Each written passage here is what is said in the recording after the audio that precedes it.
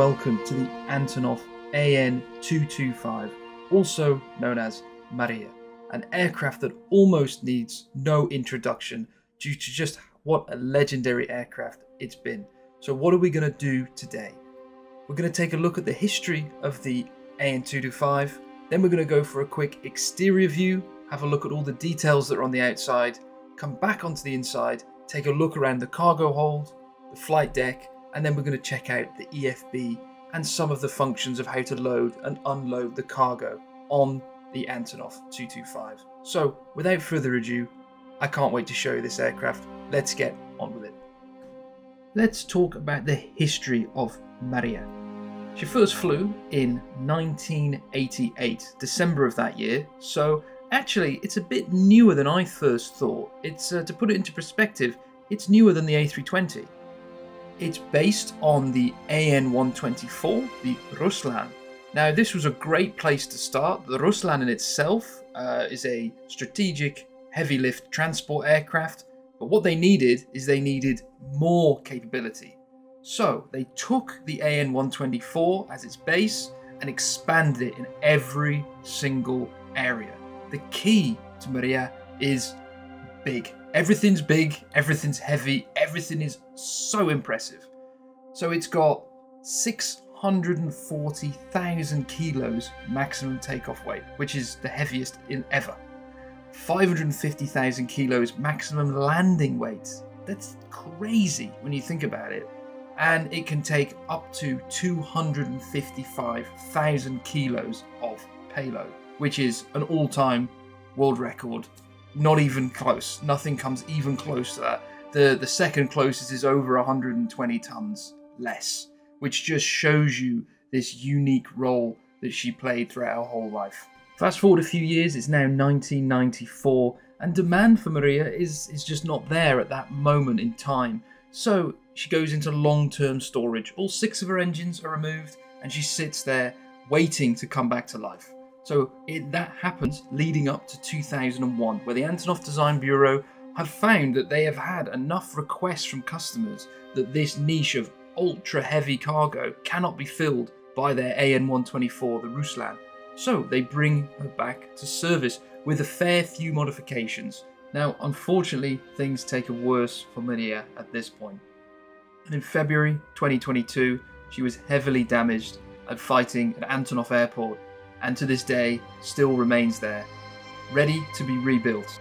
And this is where the project comes into play.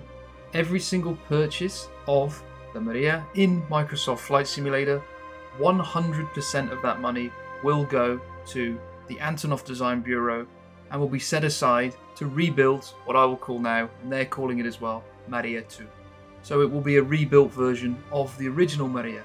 They have a fuselage completely intact for a second An-225 that was never finished, and they're going to take the other parts from Mriya, put them together, and we will end up with Mriya 2. Personally, I cannot wait for the day that she can take to the skies again, because it's where she deserves to be. Now, let's take a look at the flight deck. First thing that strikes me about the flight deck is it is enormous. It's like a flying office. I love it. Now, why are there so many seats, and what does everybody do? Now, there are 6 permanent crew members, but of course, in the rear passenger area, there will be standby crew and other specialists that help. This is the flight crew. So, we have a captain, first officer, an electrical engineer, a navigator, and a radio operator. So having quite a few crew members in a cargo plane then wasn't that unusual. So that's where this sort of flight deck design and ethos comes from. So if we continue to look around the flight deck stations, on the main instrument panel, we've got quite a clear view. I would say it's nicely designed, there's not much clutter going on, and we've got clearly some older analog instruments. We have a HSI and some other things that we're aware of, and the autopilot panel at the top. Now moving down to the pedestal, we've got the iconic 6 thrust levers. Now there's not many jet aircraft in the world that have 6 thrust levers, but Mriya does. So let's move back to the navigator's panel. Now it's quite unique to have a navigator station in any aircraft in Microsoft Flight Simulator. So what have we got modelled here? So here you can set your frequencies for your VOR, ILS, your navigation aids. If we move to the left, it's probably the loneliest position in the plane, and as Demetrius said, often forgotten position, the radio operator. So pretty much self-explanatory. Just do the radio. Let's move back to an extremely unique position, the electrical engineer panel. Now normally, engineer and electrical engineer are combined, but they are separated on Mriya. Now here there's quite a lot of stuff that we can do.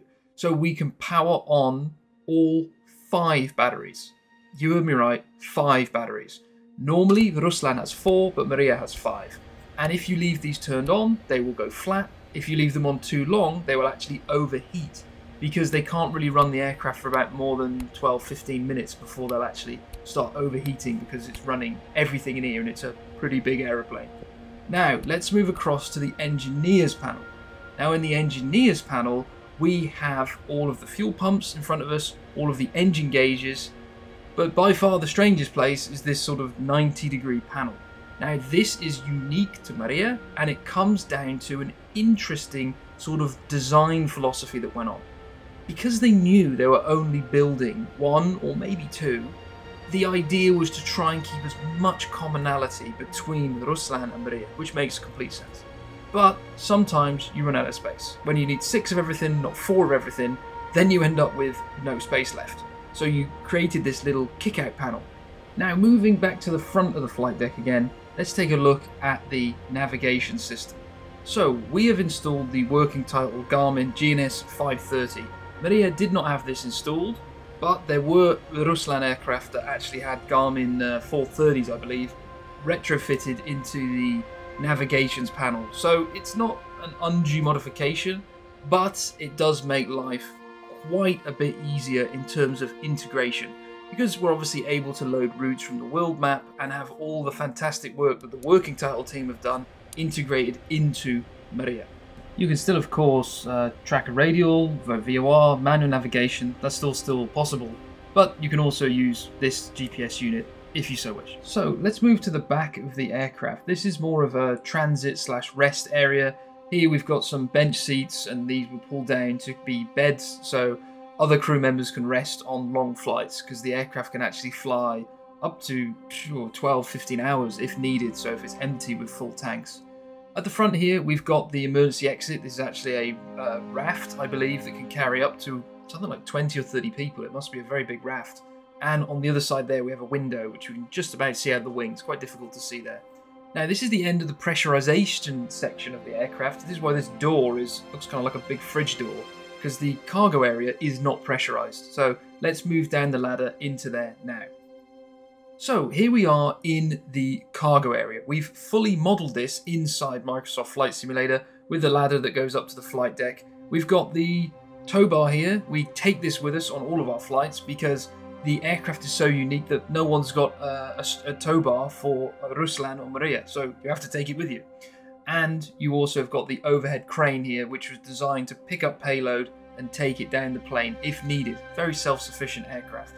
As you can see, this is enormous area. Now I'm going to put my camera down to actual head height to try and give you an idea here, and it's just huge. I mean, it goes on and on and on, and we have this solid titanium floor bringing us all the way back to the rear curtain here. So now let's go to the exterior of Mriya and take a look around. With an aircraft this impressive, where do you even start? We have tried to put a lot of detail into the exterior modelling here. With no matter how close you get, you really shouldn't see a degradation in quality. We've got all of the probes and all of the markings all over the aircraft here at the front. There's even these little radiation symbols. I believe that's to do with the weather radar and things below that, but I'm not 100% sure, but they're all there as per the real aircraft. Moving across to the wing, we've got the 6 engines here. They are Motosic D18T engines. They produce around 51,000 pounds of thrust each, which is pretty impressive actually. In fact, it's very impressive. They are equivalent to, say, a Trent 500 Rolls-Royce engine or a CF6, a higher end one of those.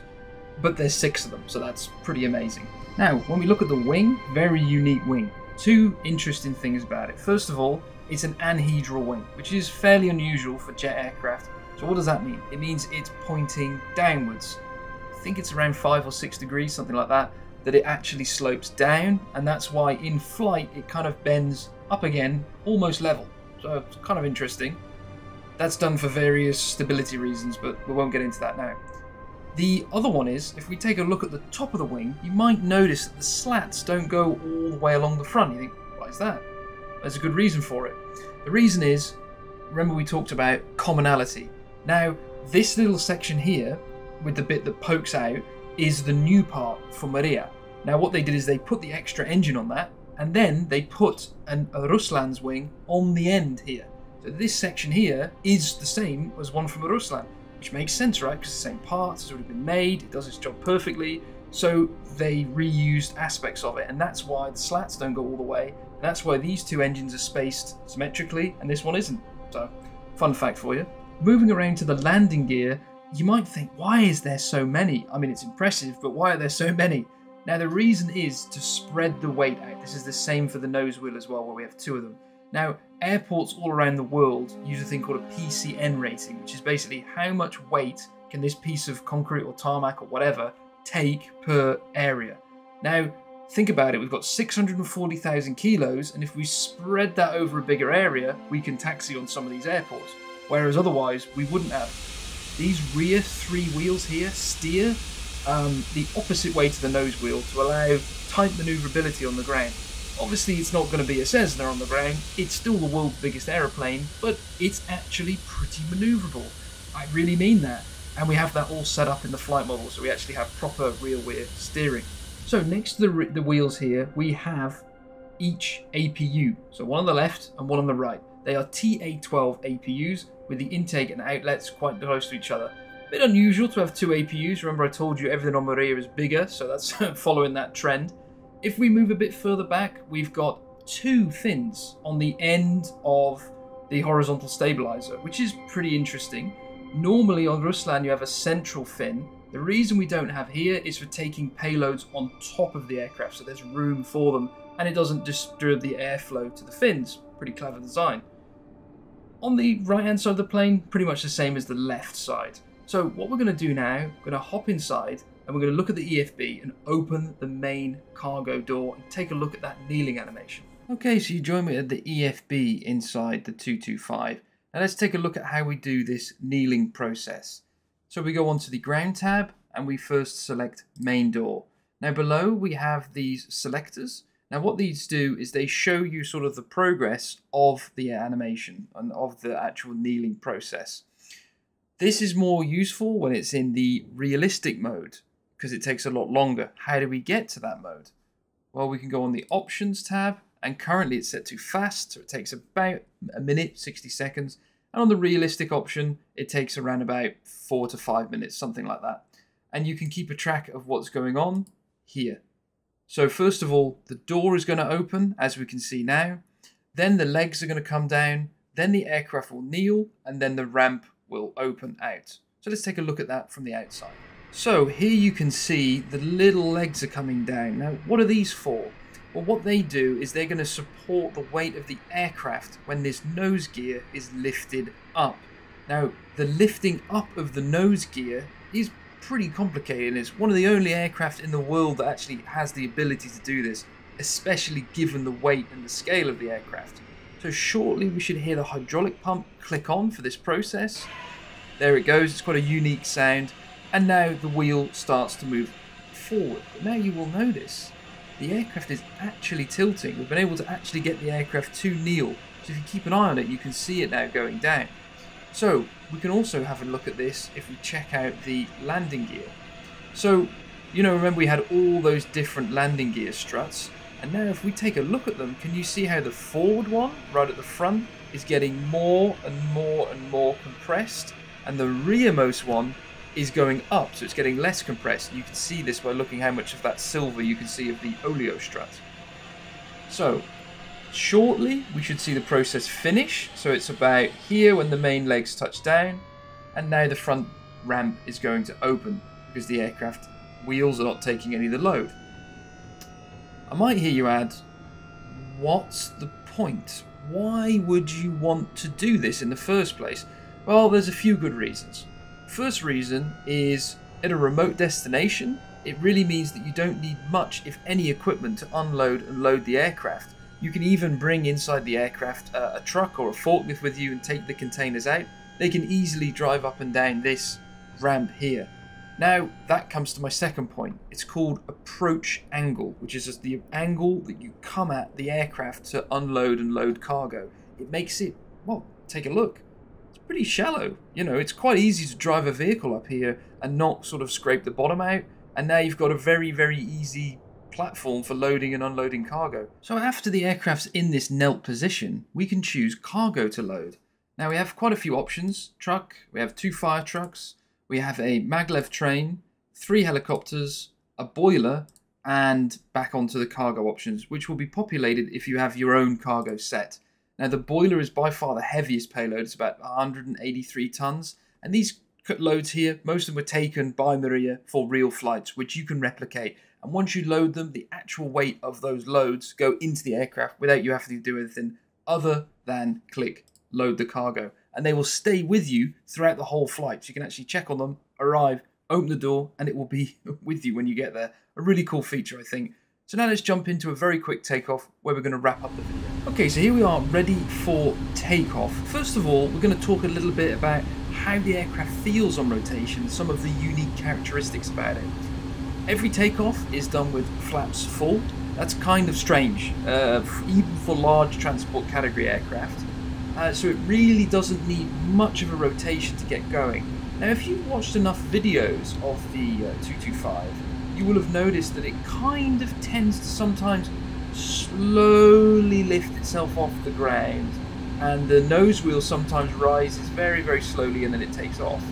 Now, I think this comes from the fact that the rotation at the end is kind of because you've got so much lift from the flaps that it's kind of lifting itself off. That's the best way that I can describe it. So we're going to try and show you what that looks like now in Microsoft Flight Simulator. So we're quite heavy. We're about 520,000 kilos, something like that. So it's going to be a pretty heavyweight takeoff. So what we're going to do is we've done our engine warm-up before we got onto the runway here, so we're good to go to 40% and then just straight across to full power. Hopefully I was able to line the aircraft up reasonably okay. So that looks okay. So we're going to bring some of the thrust up now.